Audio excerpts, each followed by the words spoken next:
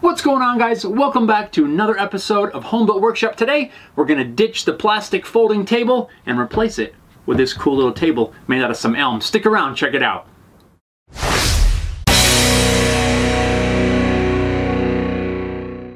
So I need to build us a new table. The one we're using right now for our homeschool setup is a plastic folding table. The surface is really rough and bumpy. It's hard to write on. The thing's really wobbly. It's got to go.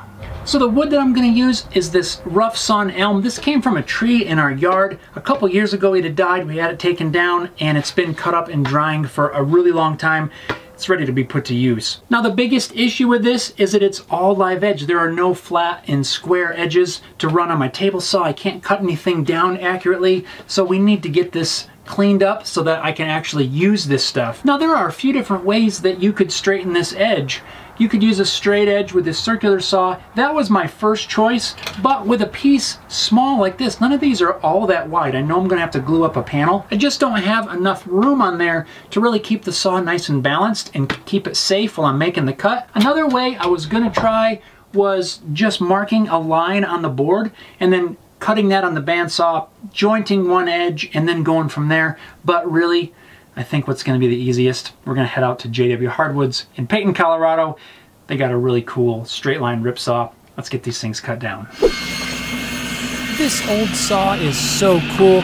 The power feed itself has a 3 horsepower motor, and I think the saw has something like a 15 horse motor. It just slices through stuff and ends up with a nice straight edge.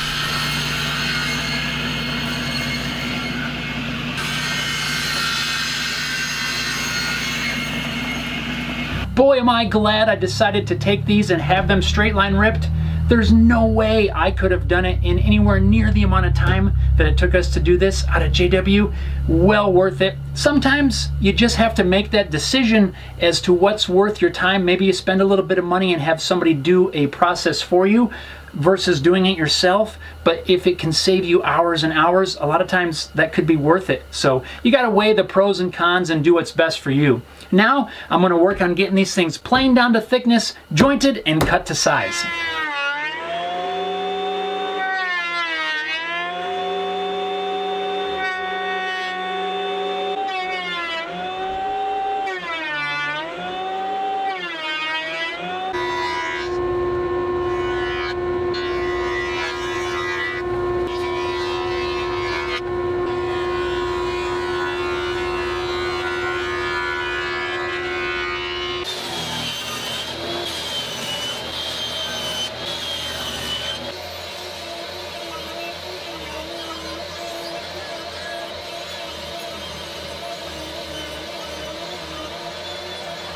So now I have all the pieces cut down to size. I've ripped them to width and roughly cut them to length. I've left them a little bit long because I intend to trim them nice and square once I get this together. That way it gives me a little bit of room to kind of move them around and make sure everything lines up good. So now I'm almost ready to glue this top up, but these boards are flat, but they're not perfectly flat. So in order to help keep everything in alignment, I'm gonna add some biscuits. That way when I clamp it together, they can't slide around. First, I need to mark out on all the boards where I need to cut the biscuits. A framing square makes this really quick and simple.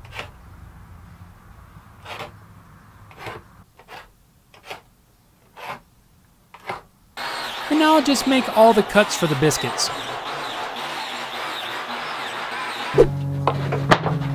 That's a lot of biscuits. Kind of makes me want some gravy. Huh. Time to glue it up.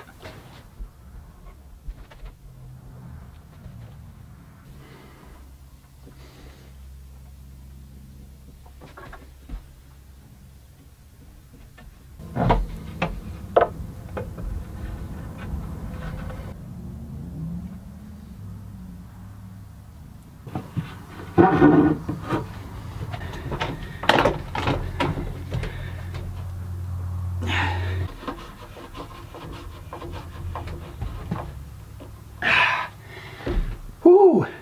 I don't know why glue-ups like that are a little bit stressful. Now we got this thing clamped together. We'll set it aside to dry and we'll start working on the base. First I'll square up the ends of the legs. I'm not going to cut them to final length just yet. This is the only piece that's got a really bad crack. just going to trim it off here so that the crack is only on one side. I'll end up patching that up with some epoxy.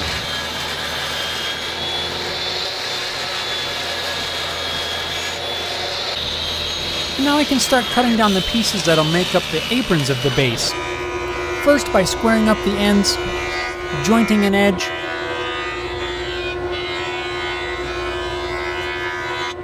and finally I'll rip them to width.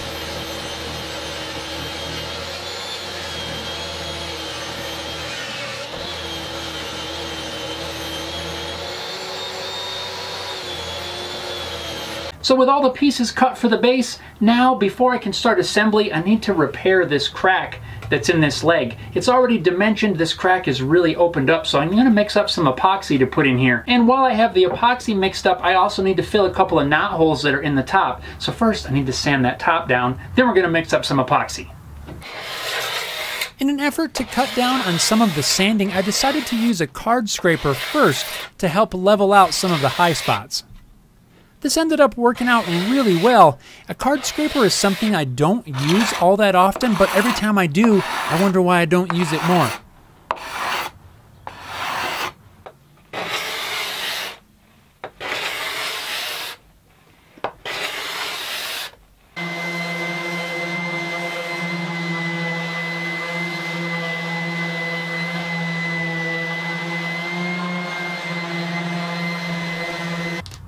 And now I'll just use a little bit of house wrap tape to seal up the end of this leg. This is going to prevent the epoxy from just running out and getting all over everything. At least that's the plan anyway. And a quick blast from the air hose will get all the dust out of all the cracks and crevices. Here I'm adding a little bit of black pigment to some 2-part epoxy. Mix well before using. And now I'll just very carefully go around and fill a few of the voids that need to be patched up.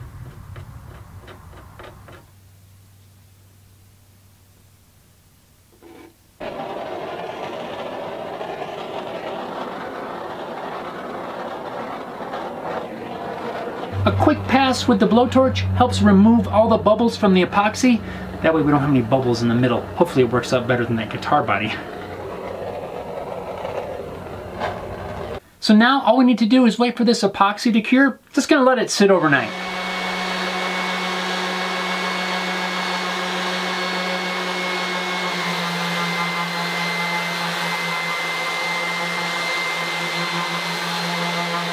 Now that I have the epoxy all sanded down, there's a few tiny cracks that I need to fill. Sometimes I found it's hard to get the epoxy to run down in a super fine crack. For that kind of a fix, I'm going to use some of this Starbond brown CA glue. This stuff is way cool. Brown CA glue kind of blends in with the wood. I really dig this stuff. In full disclosure for you guys, Starbond did send me this glue to try out, but I'm telling you, it is awesome, and I will definitely be purchasing some more of it.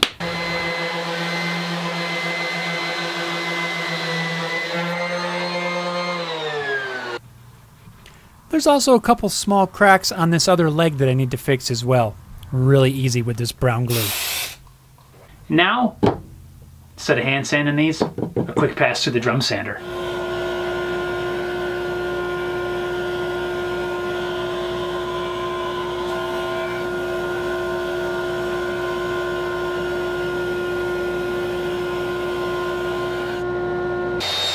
Now I can cut the legs down to their final length.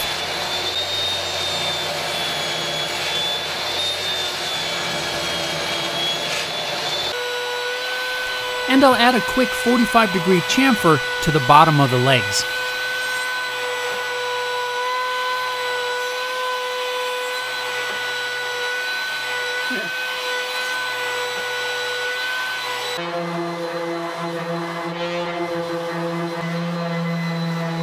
After a little bit of sanding, now I can mark out where I'm going to cut the slots for the biscuits to assemble the base. I'm transferring the same measurements from the aprons to the legs as well. That way everything lines up. So this is actually a little bit tricky to keep everything straight since all the biscuits need to be on different corners. I'm really having to take my time, pay attention, make sure I mark out everything so they don't make a mistake. Fingers crossed, let's do this.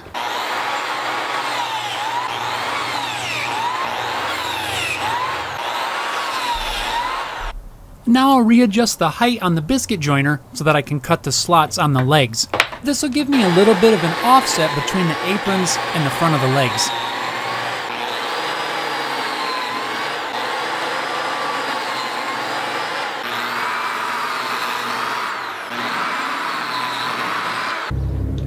Time to glue.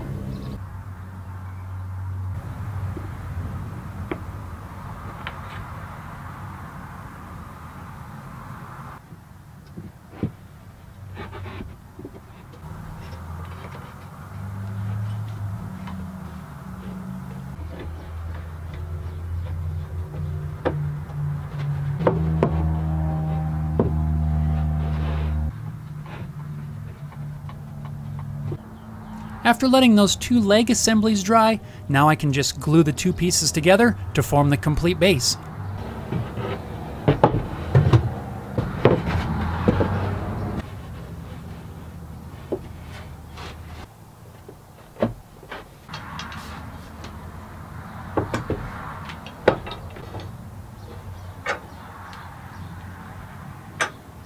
So just checked everything for square with this machinist square. It is nice and square. That is a benefit of having at least a nice flat work table. My floor is not really level, but just having a nice flat surface to work on.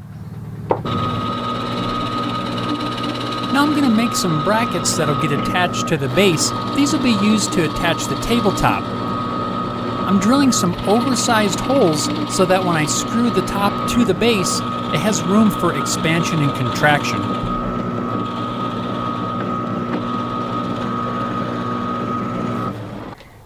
I'm going to put a washer in the hole, and that's what the screw is going to sit against. These blocks will just get glued into place.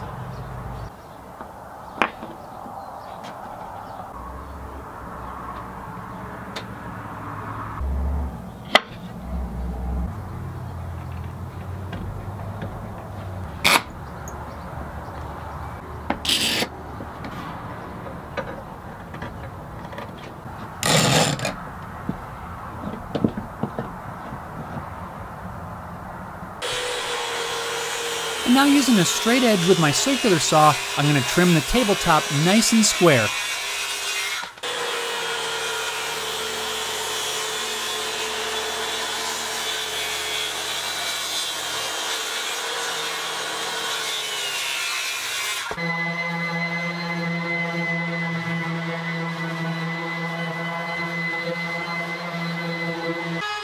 The last detail I'm going to add is a 45-degree chamfer around the edge of the top.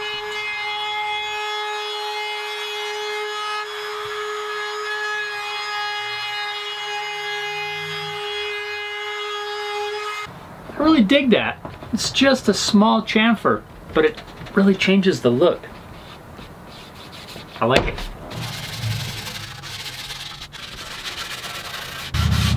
Hand sanding. Yay!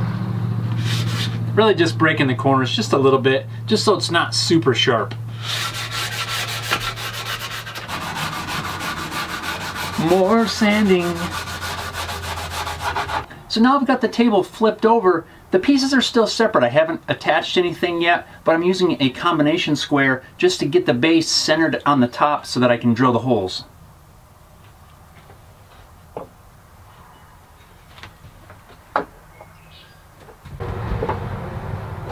To mark the holes, I'm going to use a transfer punch. These things are great, really handy for a lot of applications. It's just basically a steel rod with a center point, very similar to a brad point drill bit without the drill bit part. You just find the one that fits down in your hole, give it a tap, and it makes a nice centered mark.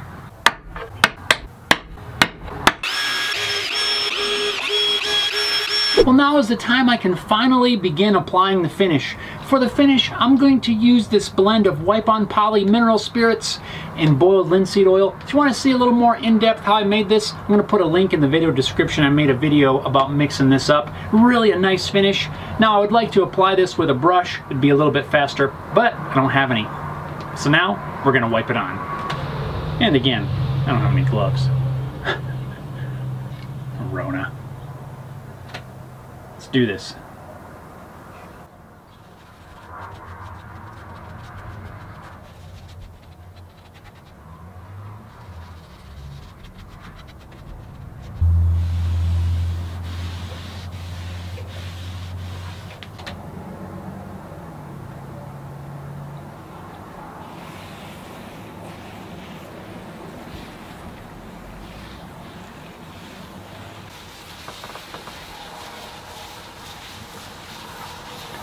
I'll probably let this soak in a bit and apply a second, maybe a third coat, but I'll apply at least 2 coats of this, so make sure we have a nice even coverage. Once the finish dries, I can now attach the base to the top. First I'll place a washer in the hole and then secure it with a screw.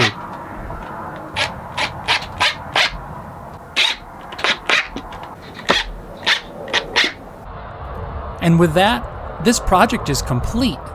I really like the color of this elm once the finish is applied, and it's also really cool to think that this was once a tree in my front yard.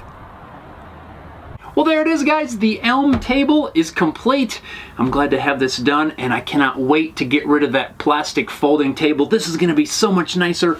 The surface is nice and smooth. It's going to be great to write on, do work on. It's going to work out awesome. I'm so glad to have taken the time to build this thing. So I hope you guys enjoyed this video as much as I enjoyed putting this thing together. Thanks a lot for watching. We'll see you next time.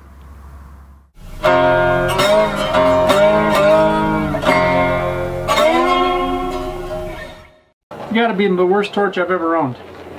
It's always sneezing. Half the time it won't light. It takes like 800 clicks with the trigger. You can't light it with a match or a lighter or anything. Leave your torch recommendations down below in the comments. Whoa. Thunder. And the thunder rolls. Got the camera right here, next to me. Ow, sorry. And I left the biscuits over there, and I don't have any room to get around. Oh, that was a tricky one. It's a dang mess in here.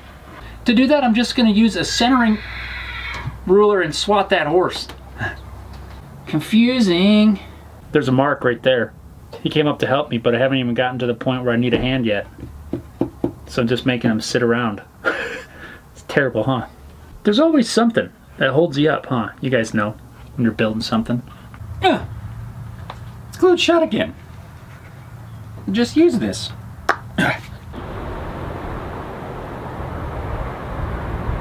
Geese.